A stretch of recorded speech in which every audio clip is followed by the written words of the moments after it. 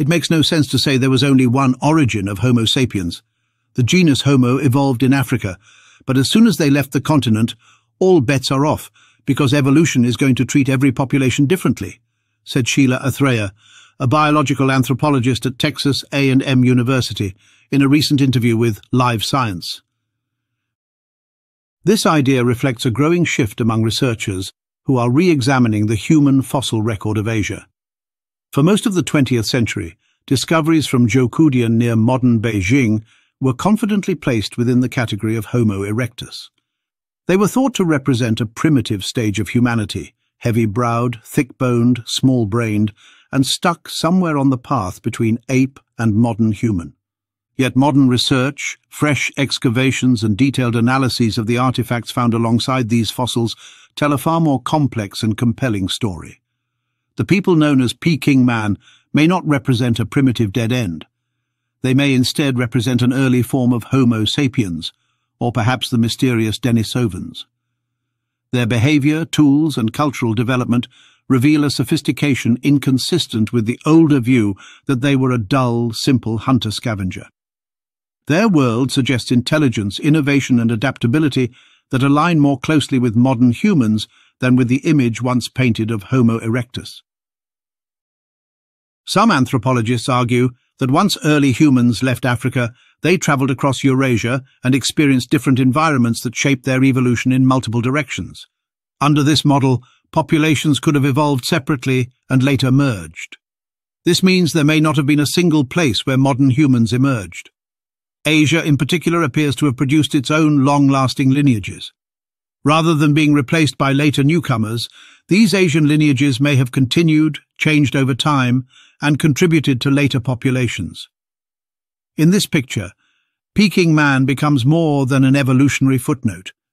He may be a direct participant in the ancestry that eventually leads to today's humans. The Zhoukoudian site southwest of Beijing preserves dozens of hominin remains. The assemblage includes around 40 incomplete skeletons and is surrounded by a rich collection of animal fossils, including giant deer, hyenas, and saber-toothed cats. These bones were originally attributed to a subspecies of Homo erectus pekinensis, though some researchers now believe the remains reflect a far more advanced hominin. One skullcap discovered in 1929 became a defining symbol of Peking man. These individuals lived several 100,000 years ago, long before the period traditionally associated with the arrival of Homo sapiens in East Asia. Yet their behavior suggests that they may have been closer to modern humans than once believed. The cave contains the story of both Zhoukoudian man and Zhoukoudian woman. She lived 500,000 years ago, and she was not beautiful by our standards. The facial reconstruction required giving her a much thicker neck than any modern woman. Both the back of the skull and the powerful, chinless jaw revealed muscle attachments that made such a neck unmistakable. Similarly, the cheeks had to be shaped to fit the muscle mass required to operate that heavy jaw. Brow ridges were extremely prominent on the species, including their women. The Zhoukoudian skulls show a low, somewhat flat arch from forehead to back, along with a marked brow ridge. For decades, this was regarded as proof of primitiveness, yet heavy brow ridges and sloping skull vaults can be found among many robust early Homo sapiens in Africa and Europe. The neck musculature and jaw strength of Zhoukoudian individuals indicate powerful chewing muscles. The jawlines lack chins. These features were once thought uniquely archaic, but the physical variation within the human lineage is now understood to be much broader than previously assumed. Even brain volume does not clearly separate Peking man from later humans. Brain capacity ranged around 1,000 to approximately 1,200 cubic centimeters, within the lower range of modern human variation. The overall body plan of these individuals appears essentially modern. Estimates based on femur length suggest an average height of roughly 5 feet 4 inches. They walked upright, travelled long distances, and hunted game animals. They carved out a place for themselves in a harsh Ice Age environment. Their bones do not describe a hunched brute, but a fully upright person capable of long journeys over rugged terrain. The truest measure of humanity, however, is not mere appearance. It lies in behaviour. In the deep layers of the cave, charred bones and ash clusters indicate that these people controlled fire. Hearths appear in the form of what look like domestic activity floors, suggesting zones where families gathered around flames for warmth and cooking. This represents one of the greatest leaps in human history. Fire provides warmth, protection, and nourishment. It must be tended and preserved. Fire in this context suggests teaching, learning, and cultural transmission across generations. Fire alone would be enough to distinguish these hominins from the simple caricature once drawn of them. But the evidence does not stop there. Microscopic analysis of stone tools recovered from the site shows that many were used for woodworking. Although wooden tools themselves do not survive, the stones record their actions in the form of tiny scratches, depressions, and polish. These people shaped wooden implements, perhaps spears or other working tools. Woodworking requires planning, deliberate movement, and familiarity with the qualities of different materials. Other tools show signs of hide processing. These marks indicate that they scraped, softened, and pressed animal skins. The careful treatment of hides suggests the manufacture of clothing. This activity involves repeated actions, complex movements of the hands, and shared knowledge. Clothing is more than protection from cold. Clothing implies that these humans recognized the need to prepare for seasonal change, to think ahead, and to care for themselves and one another. This alone places them firmly within the realm of thoughtful humans rather than instinct-driven automatons. Speaking of Homo erectus's culture or civilization may seem strange in light of what we know about his appearance and way of life. Nonetheless, he had a distinct culture level, albeit a primitive one. He knew how to make stone implements for cutting wood and foraging in the earth, as well as for hunting and fighting with his own species. In his humble way, Chinese Homo erectus could make tools such as stone knives and hatchets for his chores. Stone tools were not simply held in the hand. Some appear to have been attached to sticks to create composite tools, including spears. This technique, known as hafting, demands foresight and coordinated skill. Two different materials must be shaped and united. This requires a mental blueprint. The maker must imagine the completed object before it exists, then take steps to construct it. The spear transforms from a simple stone flake into a longer, more effective tool. Such a composite weapon allows hunting at a distance and sharper control of movement. It represents an intellectual advance ordinarily associated with later Homo sapiens. Other tools appear to have been modified for engraving. Some were used to drill holes into unknown materials. The purpose of this drilling remains a mystery.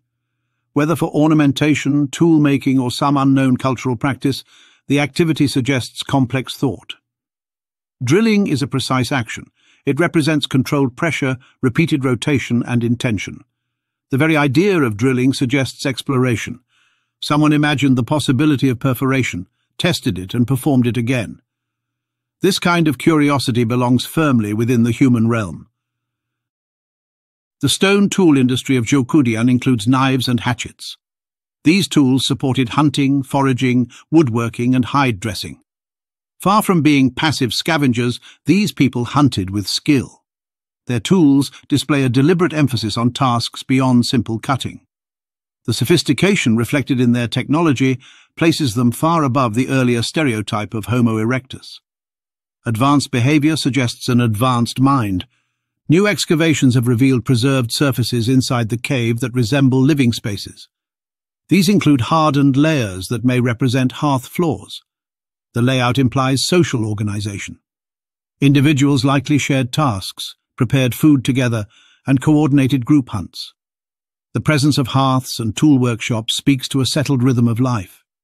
One imagines families huddled around glowing embers in winter, children learning from adults, and hunters crafting their weapons before heading into the cold forests beyond.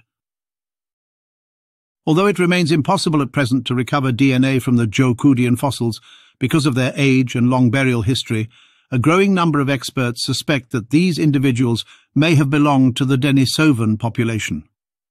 A Denisovan skull, uncovered elsewhere, resembles East Asian Homo erectus skulls so closely that some scholars now believe they may represent the same broad population. If so, The people of Zhoukoudian may not have been replaced by later Homo sapiens. Instead, they may have contributed genes to later Asian populations. This blurs the distinction between archaic and modern. It suggests that evolution in Asia was not a simple chain of replacements, but an interwoven network of populations that changed together, traded knowledge, and interbred. The recent reconstruction of the Zhoukoudian fossils, which have been interpreted to lie close to the split between Homo sapiens, Denisovans, and Neanderthals, suggests that Asia was a second cradle of humankind. Java man, who is closely related to Zhoukoudian man, may even give up his genetic secrets soon, or even Peking man himself, which would blow the doors off the out-of-Africa theory. If the Zhoukoudian people were early Homo sapiens or Denisovans closely related to them, then the Asian story becomes much deeper and more multifaceted. The old view that all modern humans sprang from a single source in Africa and replaced other hominins is no longer sufficient. Asia is not a stage for late arrivals. It is itself a birthplace of human development. Once humans began to leave Africa, they entered new landscapes that shaped their evolution in new directions, leading eventually to the variety of humans who mixed and merged over hundreds of thousands of years. In this vision, Peking man is not a primitive cousin. He is part of the human family, a fully capable participant in the long journey of our species. He controlled fire, processed hides into clothing, shaped wood, drilled materials for unknown purposes, and crafted composite spears. He lived in organized shelters and inhabited a rich landscape. His world was not empty. It was alive with predators, forests, seasons, and change.